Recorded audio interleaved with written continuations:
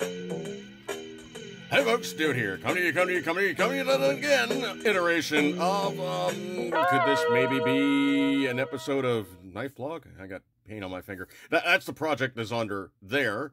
And it's associated with something else that's going to be an adjunct to, it's not going to be this, but, let's just fire this thing up here. So basically, got my package. Obviously, the shipping termites have gotten to it yet again. And I probably need to open the package. So, package needs to get opened. So, what are we going to use to open it? Well, I'm just probably going to use this, which is the reason for that thing being under the napkin in front of you. It's, okay. Yes, it's another one of the blackjack, infamous blackjack. Oh, man. I truly do have an affection and an affection for these things. This would be the Blackjack Panga. There's already, a knife blog video about that. You guys can find that at your leisure. What the hell? I'll put the link down in the channel description or video description down below. All right, so anyway, let's just fire this thing up here and see what we got. So, how to do this with a 16-inch long Panga. Okay, I think you're probably just going to see this. Yeah, that's probably all that's all you're going to see is me basically just like, barely snipping the package here and trying not to run myself through. So let me just put that off to the side before accidents happen. All right, so anyway, let me pop this sucker open here. And lo, but to my wondering eyes should appear, but I was terrorizing eBay. Oh man, this autofocus is annoying as all get out. All right, so I was terrorizing eBay, and I already have one of these. And it's a rarefied critter. It's actually very, very hard to source. Already did a video for something, semi-associated with it. This, of course, being just, my standard old regular utility knife. This thing's been floating around for forever. And I really, really want to turn off the autofocus. This thing's just being annoying. Stop that. Okay? So, all right. Looking at this thing as it is a wrapped package using some I think it's basically like a bag. Anyway, so what dude did was he wrapped up one of these. Oh, are you guys kind of getting a little bit, ambivalent here? Or are you like going, dude, what the heck did you find? Well, let's just say it was not cheap. And I do actually have one of these. Now I got two of these. That's right. It is a Spyderco pre-diver. This one is missing the shackle. Obviously, it is missing the front area. Now, you can look at these and see that there's actually two different thicknesses of the scales. Now, there's a reason why there's two different thicknesses of the scales. It's because one of these, and you can see, they haven't been very nicely, acted upon. But if you could look at this thing for what it was previously, there was a French pattern clip that came out. It was like the sheet metal thing basically came out, and there was another piece of sheet metal that came out, and it pretty much was a hook, and you could clip it on things and what have you, and it really just didn't work very good. It was really just a very, very badly designed, ill-proportioned, and it was just not good, okay? So looking at this thing as it sits, there is no production number on it. Read like a 3-digit number, because there is only 1,000 of these that have been made. So, you can actually see this one's got a little bit of rust on board. It does have some wear on board. It is a used piece. Obviously, it does have some little bites, dings, boogers, what have yous. But it's still, the serrations on this thing are still very, very sharp. I mean, yeah, I could possibly touch it up and whatnot, but that's a collectible piece, man. You really don't want to start bodgering, and hacking and chopping and carrying on, whatnot. All right, so anyway, what's the story behind these things? Sal Glesser, the guy that basically has Spyderco, and he's had Spyderco since, its fruition, because he's the owner. So he's a diver, and he wanted to have a tool that was easy to utilize. So they came up with this. This was the pre-diver. Then what they came up with next was the, the diver probe, which was the pry bar with basically kind of like one of these blades on the end, where it has, a line cutter on board, and it's a serrated edge. Now, also, the pre-diver doesn't have something that the diver probe does have. The diver probe actually has a drilled hole on the back of the blade with a lanyard. So if you're having a hard time trying to open it with, really, really thick diving gloves, you could just pull on the lanyard and you would pop the blade open. And that was, one of those things you could do. Seeing as how this one has a very, and I do mean very substantial thumb hole. I mean, this is absolutely blanking huge compared to most of the other Spyderco knives, of which in my collection.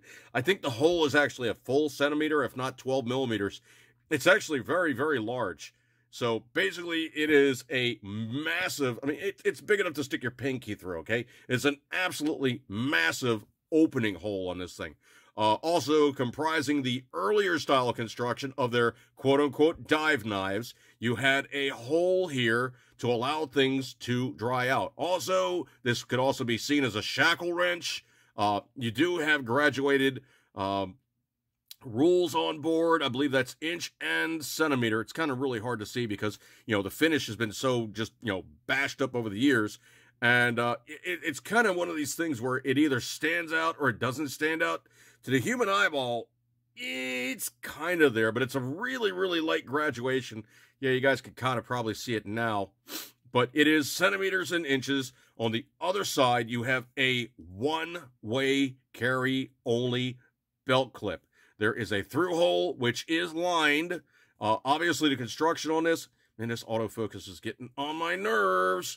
Okay, the construction on this is going to be just riveted construction, where they basically put one scale on top of the other scale, have a piece of steel rod going through, and boom, and then they basically probably have a conical hole where, pretty much it's like, you have like a conical hole where you put the metal in and you drive it in and you kind of almost like rivet it shut. So, and then you obviously then polish it down, because you can see like this one is sub flush. So maybe it was a case of where they drove it in and then they polished it. So looking at this thing as it is, there is 1, 2, 3, 4 of these blind rivets that have been driven in and banged and smushed and, made this thing into the construction of what it is. So obviously it is a lock blade, and you do obviously have a very substantial step in there. So that is your lock, which then goes, and the walk and talk on this thing still is very, it's like dead smooth. The action on this thing is just absolutely just like butter. So this was back in the day when, Spyderco was making stuff primarily in Japan. And this one, if you look at it, it does say Seki Japan. So S-E-K-I Japan. So Seki, the guys over in the Seki Knife Works, read like all the guys were making all the survival knives and all the cool stuff that, it was the 440 steel that was like, the bread and butter of those guys. Then it transitioned to Jin 1, then it transitioned to AUS 6, then AUS 8, and then of course there was all the crucible particle stuff, and the really, really hardcore, just witch's brew steels that were absolutely ridiculous.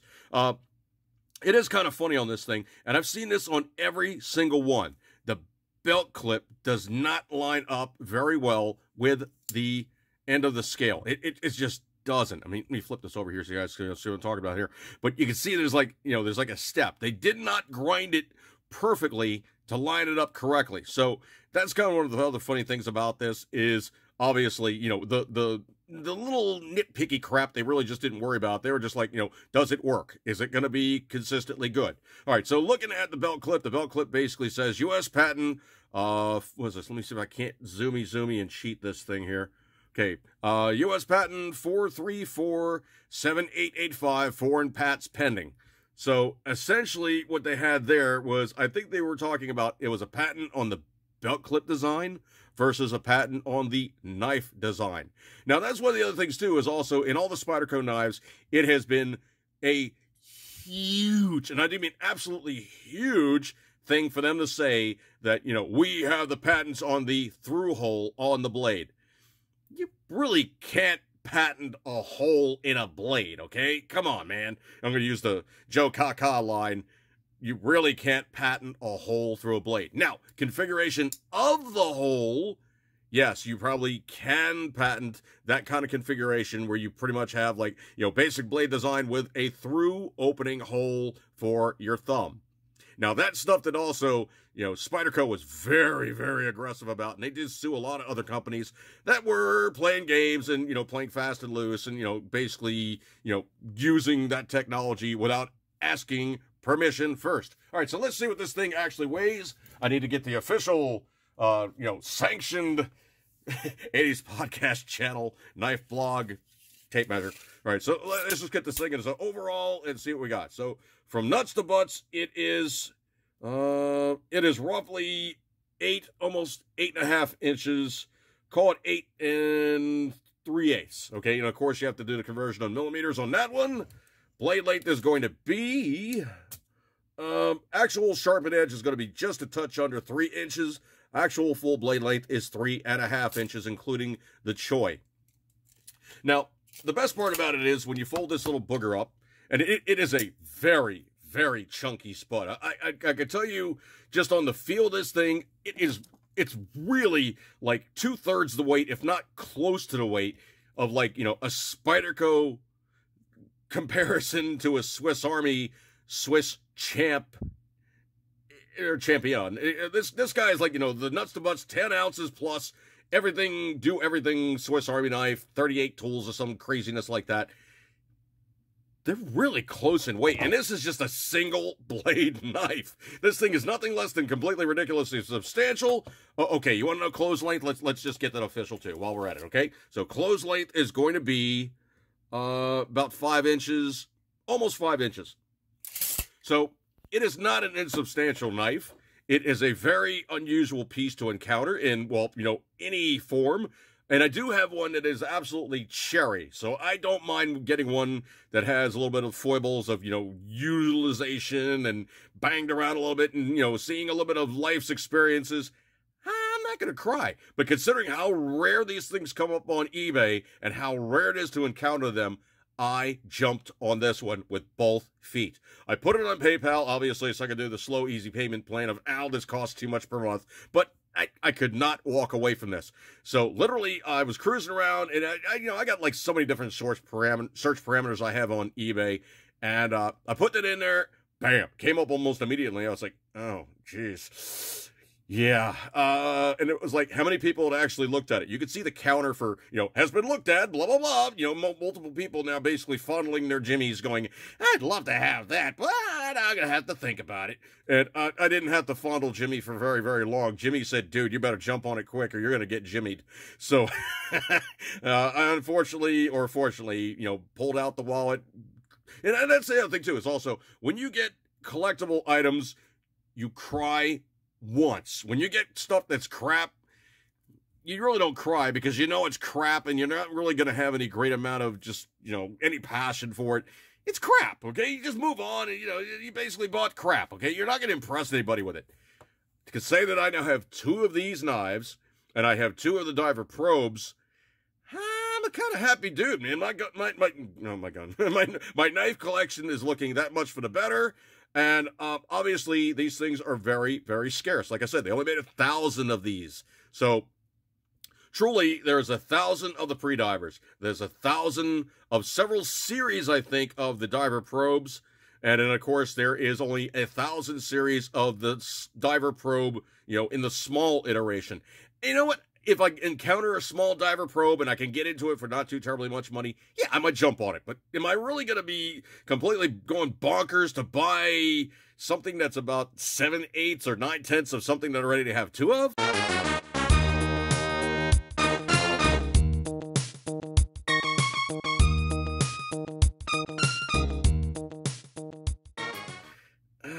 Probably not. All right, so anyway, like I said, if you do look at the, hopefully the focus will kind of work on this. I'm cheating a little bit here, so hopefully it kind of goes. Hopefully it kind of works. You know, this is those times where I really, there we go. All right, now if you were to look at this, there is literally the thicker of the 2 scales, and there obviously was a point of where it stepped out, and there was the clip.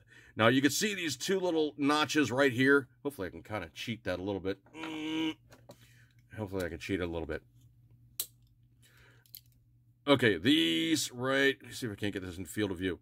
Like that little notch and that little notch. And then, of course, there was, you know, the obvious other grinds they did on this. Some of them are better than others. This one actually has a really, really nice grind on it. And to tell you the truth, I think it was actually the left side that, yeah, it was the left side. You can see, like, one of these grinds is not quite exactly the same profile as the rest of this profile. It kind of, like, flares a little bit down at this end. This was actually where they did have that clip. And the thing about it is it wasn't really a well-executed clip. The biggest problem was, of course, it was floppy. It was bendy. You know, it just didn't work good. It was easy to, like, clip it on something and then bend it and pop it off. And when you're diving and swimming around in water and all that hydrostatic shock and all the rest of that stuff, you're not going to feel when something bends and falls off your belt. You're just going to go, oh, crap, I just lost my seriously expensive dive knife.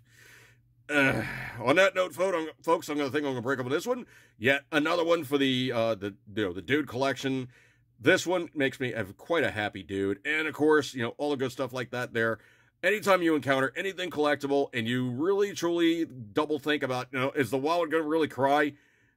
Think about the price of what it's going to be down the road 10 years. And everything that I have in my collection that I currently have that I got for not a bad price has at least tripled in price with current economic times. Okay? So this is what you do. You go out, you get yourself something cool, you buy it, you use it, and, or you have it in your collection, and you save it for a time where you're like, crap, I really could use some quick cash. Cha-ching! Put this thing on eBay. It will sell. All right, folks, I'm going to bring up this one. Eco Tip Tendering is always, you know you love it, and good stuff like that there, and oh my, I am such a happy person right now that I got yet another one. Good stuff like that there. So, Eco Tip Tendering is always, you know it. Knife blog. Oh, my goodness. Pre-diver goodness. Times 2. So now I have 2 of these guys. Good times. Catch you guys later, and see you guys. Can't get my thumb in a picture. Sort of. Okay, here you go.